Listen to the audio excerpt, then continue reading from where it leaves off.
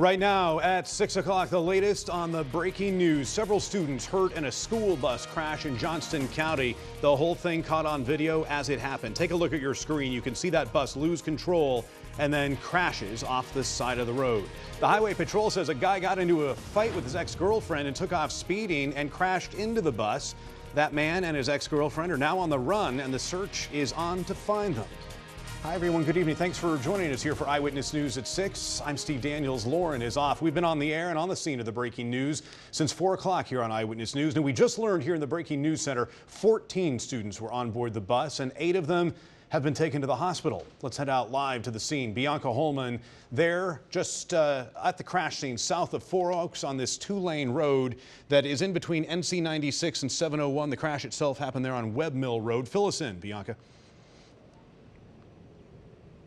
Yeah, we're still out here on Webb Mill Road. The scene is now clear. It's quiet, but just a few minutes ago it looked very different. But you can still tell where some of the remnants of that crash was. There's actually these bird feeders in this person's yard. They're now crashed down into the ground because of what happened earlier. We want to take you to that footage where you can see from a neighbor's home video where the bus was traveling down Webb Mill Road and a white Altima slams into that bus, causing the bus to veer off to the side of the road. Thankfully, it didn't turn over, but that car turned over, and the person riding in that car, a man, jumped out and ran through a person's yard. We were able to speak with that neighbor who was able to show us that video from his camera. Here's what he had to say.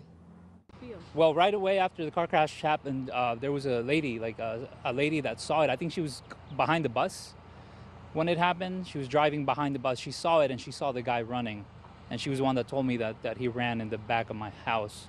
And I went and checked on him, but he was probably long gone by then. He took off.